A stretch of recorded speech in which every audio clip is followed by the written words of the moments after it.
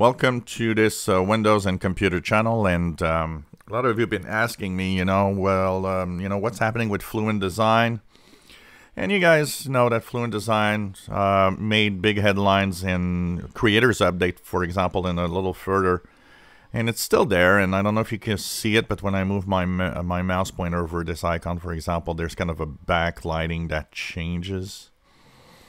So obviously,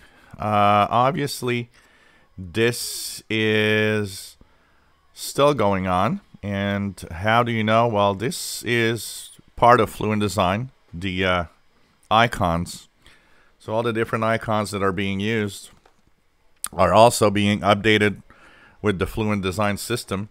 And that means that this is what they look like right now. So it's not just Windows, but every app, everything Microsoft actually is creating, and every icon will have its Fluent Design counterpart icons. Now, I'll say it again, I find it funny that, they just upgrade a few icons at a time, throw them at us, and like, well, look at that, new icons. Yeah, I get it, but still, there really is a need for, I think more work than just creating a few icons at a time. I mean, at this space, Windows 10 is going to have all its new icons for everything by 2030 or something.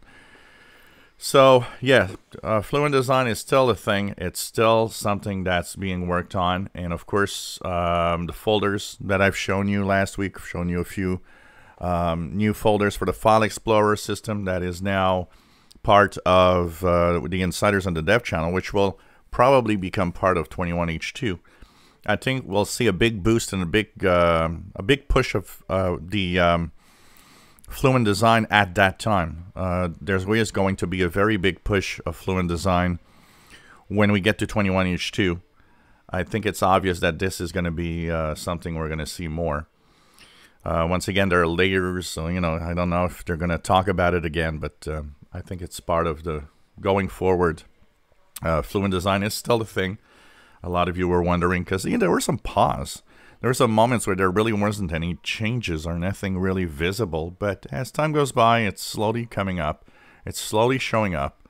So this is going to be part of Windows 10, and it continues to be part of it. And also all the apps, including even online.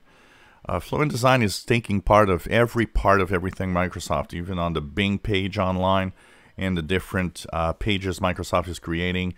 And, of course, all the apps. So that's something to look forward to. Eventually, we'll have more probably changes in the visual aspect of everything.